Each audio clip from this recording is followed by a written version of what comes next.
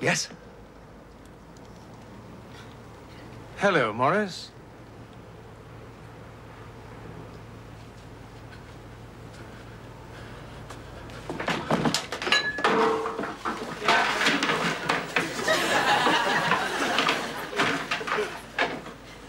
Surprised to see me? All right, you lot, now pay attention. At around 11 o'clock last night, there was a ring at my front door. They never give up, do they, sir? What? Double glazing salesman. They never give up. Regrettably, neither do you, Dexter. Just belt up, will you? As I was saying, standing at my door was Marcus Trent, an ex-senior member of this department. To say I was surprised is an understatement, as we had buried him in Vienna nearly 12 years ago. Was he badly decomposed, sir? You know, Dexter, I sometimes wonder if you're not part of a subtle plot by the KGB to undermine this entire department. Just shut up and listen. It now seems that Trent's death was staged by the KGB and that he's actually been living in Moscow all this time. So what's he doing back here, sir? He's homesick, Piglet. It often happens, you know. As defectors get older, they find they miss the simple pleasures they left behind. Cricket at Lord's, food from Fortnum, Savile Row suits, a night at Covent Garden. Yes, I've missed those, too. Anyway, now he wants to make amends and settle back here. Yes, I'll bet. Something to say, Piglet? Well, yes, it's hardly fair, sir, is it? I mean, one minute he's selling his country down the river, and the next he's jumped to the top of the council house list. Do you think he's genuine, sir? I mean, it could be a wind-up. Well, all I'll say is that he's passed over some very interesting bits and pieces, names of Russian agents, sleepers, and so on. Most of them we know about, but there are one or two surprises, which is why I've called you all here. Now, one of the names that Trent passed on to me as being a senior KGB officer in place is none other than the head of this department, Andrew Maxwell. Maxwell? Yeah, it shook me as well. Well, excuse me, sir, isn't there a chance that Trent's just fed us some legit stuff so as we'll believe him when he names Maxwell? Well, yes, of course, that is a possibility. I mean, it wouldn't be the first time it's happened, would it? I mean, it was fairly clearly documented by Peter Wright. I seem to remember in Chapter 7 of Spycatcher. I didn't hear that, Piglet. I said in Chapter 7 of Spycatcher... Do not mention a piece of pulp within these walls, is that clear? Yes, sir. It's a bit like quoting excerpts from satanic verses in a Muslim temple. You don't actually believe that Major Maxwell is guilty, do you, sir? Oh, good heavens, no, no. But I do want his phone tapped, his mail intercepted, and his house bugged and searched. Piglet and Dexter, I want you to take care of that, understood? We'll need a warrant, of course, sir. Oh, that's very, very, very good. What is it? Well, a warrant. That's very good, Piglet. I also want Maxwell watched day and night. Flint and Lewis, I wanted to see where he goes, what he gets up to. Find out if the Russians have got some dirt on him. They may be blackmailing him. Dig into his background. It's been a long while since his last PV. In short, I want this bastard nailed. Well, I mean, that is if he's guilty, of course. That'll do. Matter of interest, sir. What happens if we find out that Maxwell is a Russian mole? Well, I'll probably get his job, his office, and a substantial pay rise. No, I meant what would happen to him? Oh, him? Well, who cares? Oh, lovely. I think we all know what he's after. Yeah, well, that's Drummond all over, isn't it? He's been after Maxwell's job for years. It's hardly enough to start a witch hunt on the man, surely. Don't knock it, Pete. I mean, just think. If Maxwell is proved to be a traitor and Drummond gets his job, that leaves a gap. Yeah. What, you mean me? No, I haven't been here long enough, surely. Actually, old son, I was rather thinking about me. What? Oh, come on, Dexter. Making you head of department, that's like making Stevie Wonder your chauffeur. Why? Can't he drive? Good morning, everyone. Morning, Major Maxwell. Something wrong? No, of course not, sir. Comrade? Sorry. Nothing. Something we can do for you, sir? Yes, I've just been reading your brief analysis of the new Corona F-41 laser sight. You seem very impressed with it. Yes, sir, I am. I just popped into your office to take a gander at the detailed evaluation, but I couldn't find it. You have it? Well, yes. Only I want to show it to one or two people. People? Yes, some people who are interested in technical information of this sort. I see. Well, do you have it? I'm afraid not. Ah, what a pity. Yes. Bit of a wasted journey for you, sir. Yeah, so where is it? Well, let me see. I appear to have it, sir. Good, sure.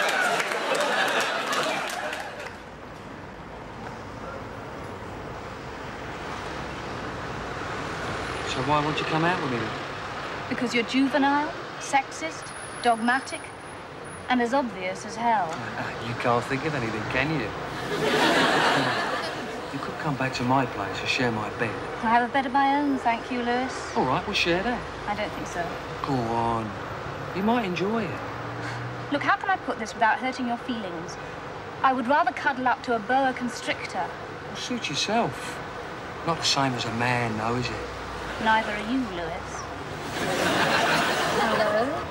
Here we go.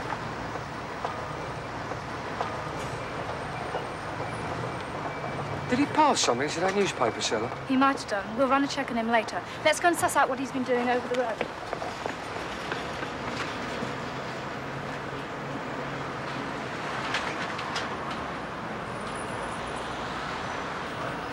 The dirty sod.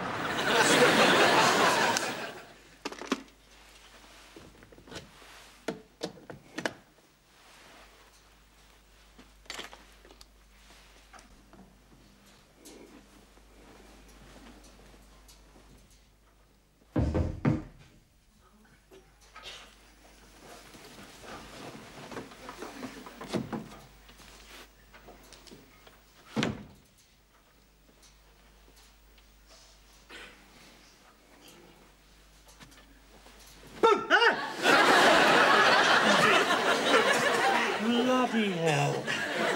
Oh, you gave me a fright. How did you know I was under the bed? Oh, well, it's all down to training and years of experience. It becomes a sort of sixth sense, and it led me right to this very spot. Mind you, it helped that your feet were sticking out. What are you doing in here, anyway? You're supposed to be keeping watch from the van. Nah, I got bored. Anyway, Maxwell won't be back for ages. No problems getting in, then? No, I climbed up the oak tree onto the garage roof, then up the drain pipe in through the toilet window. You? Back door was open. So what you been doing, then? Well, I put the micro camera behind the TV screen downstairs, and there's a couple of bugs up here. Do you find anything interesting in your travels? Anything that might suggest that he could be Soviet-controlled? What, you mean apart from the statue of Lenin in the hall and the doorbell that chimes the red flag? No. Dear, this is a nice bed, isn't it? Oh, this brings back some memories, this does. You slept with Maxwell's wife? No. You haven't slept with Maxwell. Don't be daft. No, this is the same as the bed me and the wife had when we first got married. Oh, I see. Oh, happy days. Yeah. Oh, it's a shame it didn't last. Yeah. So when did things start to go wrong? At the wedding reception. She came at me with a knife. You're not serious? Yeah, well, I mean, what could I do? I had no choice. I broke her arm, got the knife off her. It was all a huge misunderstanding. She only wanted me to help her cut the cake. He's back. So what do we do? I don't know. Hide, quick. Where?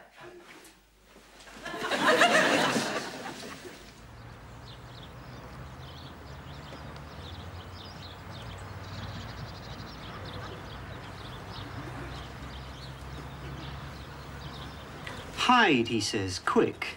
So we both dive into Maxwell's wardrobe. 3 hours we were in there because some dopey cat knocked a vase over. I only reacted like that because I knew Maxwell didn't own a cat. Well, he owns 5 now, thanks to you leaving the back door open. As to be said, Dexter, being trapped in a wardrobe with you is not one of life's little highlights. Well, same for me, too. Well, at least I hadn't had a curry. Friends of the Earth know about the damage you're doing to the ozone layer. Cut it out, you two. We're here to watch Maxwell.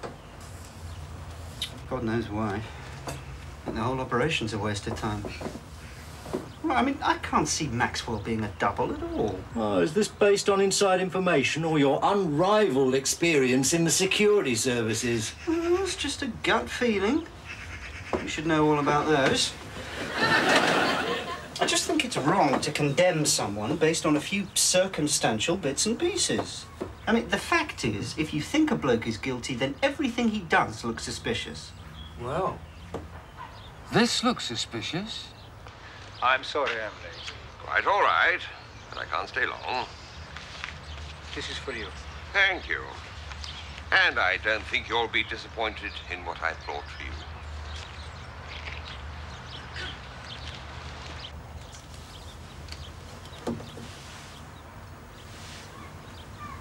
What?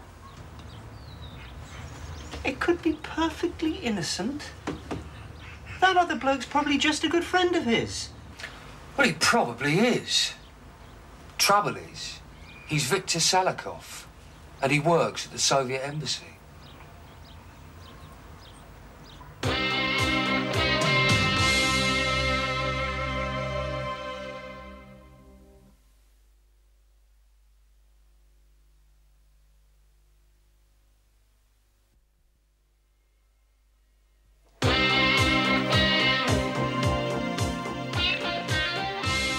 Oh, this is good. Oh, this is very good. He's been an active little mole, hasn't he? Well, do you think it's really conclusive, sir? Well, short of him wearing a badge which reads, "I heart the KGB," I think so. It's certainly enough to get him suspended. Well, isn't that exactly what Marcus Trent wants? Well, that's not how the evidence points. You see, there's a meeting with Sadikov, the visit to the lady in Frith Street for a bit of horizontal jogging, the sudden interest in the laser side, plus several other covered liaisons, all point to Trent's information being accurate.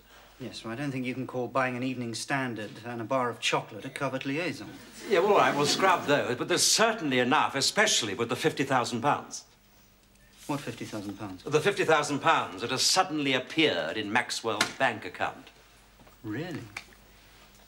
And you think that's a payoff from the Russians? I do. They pay well, don't they? Don't even think about it, Piglet. It's certainly enough to justify getting Maxwell in for an interview. Now just watch and learn. What's this all about, Morris? Andrew, my dear fellow.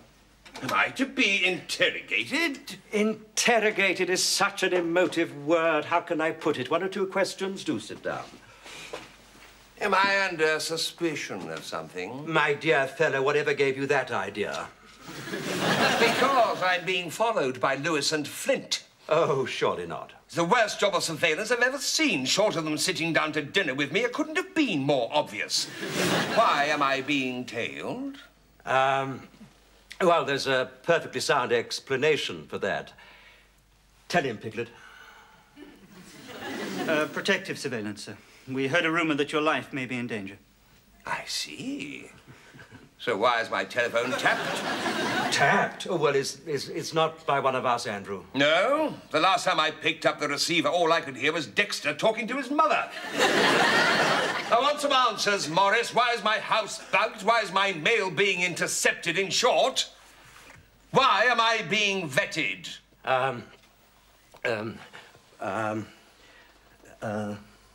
Well, you've certainly got him rattled, sir.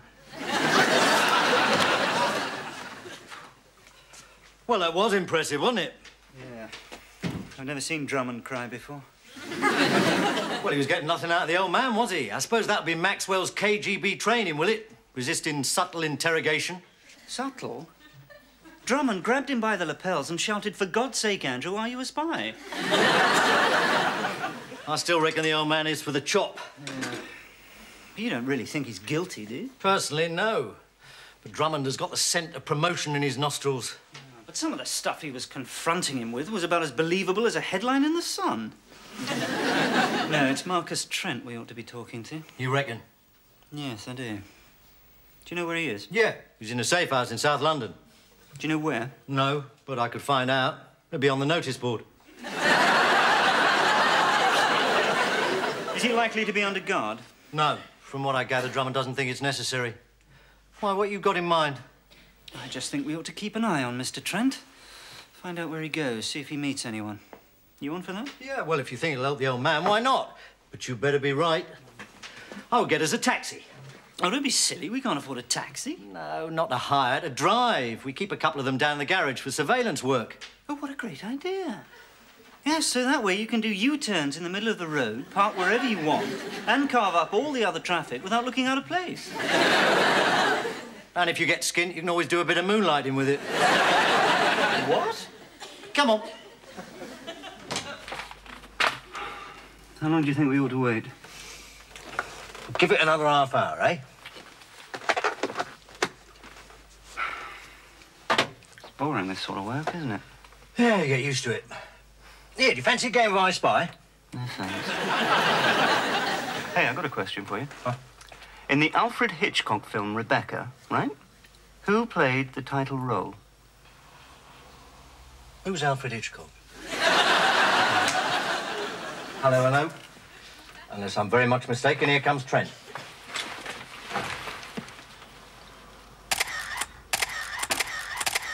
We're off. Here we go.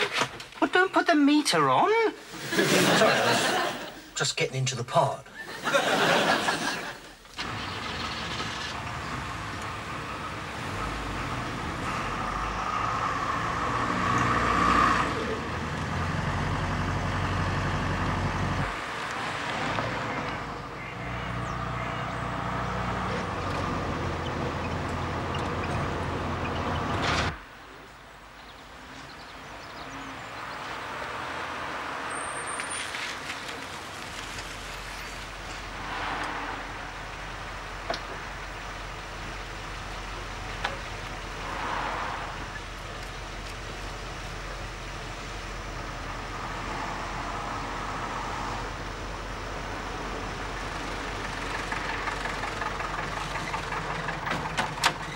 I'll follow him. You park.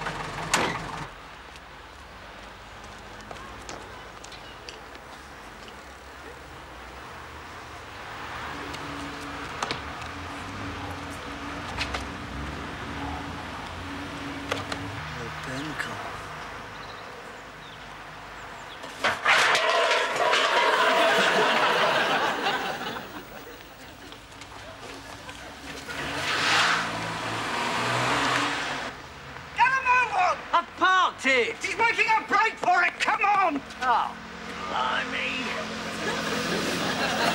Get in the back! I'll drive. Come on!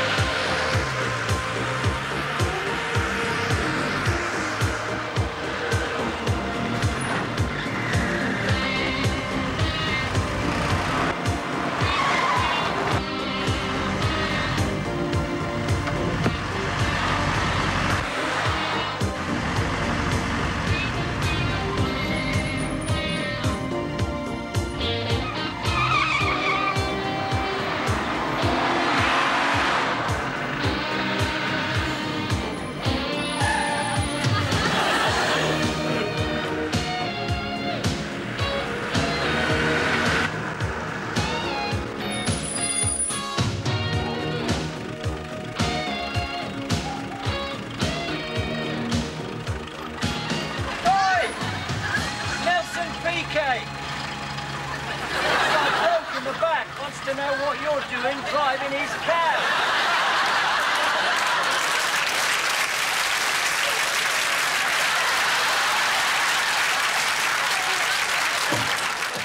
Andrew, my dear fellow, I'm absolutely thrilled and delighted that you've been exonerated. Really? I always knew you were innocent. I never believed that swine Trent for a single moment. Everything he did smacked of duplicity. Oh, thank you, Morris. It's always nice to know who one's friends are in a crisis. Oh, I was always there, right behind you. With a knife. Well, Chapman, it seems I owe you a vote of thanks. I'm grateful for your trust. It won't be forgotten. Well, yes, but I trusted you too, Andrew. I mean, don't forget that. I always knew you'd be back. Really? Then why is there a picture of your family on my desk? Oh, I wondered where that had gone. Do forgive me. I'm so sorry. So, without wishing to pry or anything, the girl in Frith Street? The French lessons? Yes. It's perfectly simple. I'm learning French. Why, what did you think? Well, it's just that Lewis followed you in and was gone for 2.5 hours. Well, obviously, he went to the wrong floor. He didn't seem to think so. Well, you see, I'm learning the lingo because I'm in the process of buying a little weekend cottage in France for when I retire. Oh, isn't that lovely? When will that be, Andrew? And the meeting in the park with the Russian chap? Well, nothing untoward there. He's a cultural attaché. He gave me 2 tickets for the Bolshoi. I gave him 2 tickets for Twickenham, the varsity match. I would have thought he could have got his own tickets. Number of people the Russians have got at Cambridge. Yes, all right, Piglet. That's... Anyway, everything's being simply explained away. Including the £50,000? Yes. My wife drew some money from a trust to pay for our French cottage. If somebody had bothered to check, they would have found it all detailed. Yes, but it's all over now, thank goodness. I mean, Trent skipped back to the bosom of Mother Russia, and Andrew's back in the office at the helm, right where he belongs. Hip, hip. That'll do, Piglet. I'm telling you, Dex, it's a real worry. What is? Talking in my sleep. I mean, Flint will tell you. Oh, ha, ha. Keep your grubby little fantasies to yourself. No, but I am worried, Dex. I've been nattering away like a good 'un every night. You sure it is you? Eh? Well, I mean, if you're asleep, there's always a chance it could be somebody else. Of course it's me. Apparently, the other night, I kept saying, Deborah, Deborah, over and over again. What did the wife say to that? Well, luckily, I wasn't with her. I was with Penny. But the problem's still there. Pathetic. Well, hello. Well, who's a blue-eyed boy, then? Oh, yes, well, thank you, fans. No, please hold back those pressmen. No autographs. That's one thing I've always admired about you, Pete. Your modesty. Well, look, when you've single-handedly... Oi! All right, when you've double-handedly cleared the reputation of the head of the department... Yeah, all right, all right. Well, better get started. What are you doing? Well, as a little reward for my initiative, Maxwell has awarded me a new office on the 6th floor with 2 windows. Hey, my name didn't crop up at all, did it? Yes, it did. Oh! Something about finding a home for 5 cats. Oh, blimey. What are you all loitering in my office for, anyway? Just waiting to share in your moment of triumph. Oh, and to return the cassettes of the tap of Maxwell's phone. Oh, right, we'll just stick them in the box. Any of those guys spare? Yeah, help yourself. They're no use to me. Oh, well, no, actually, I ought to check them first.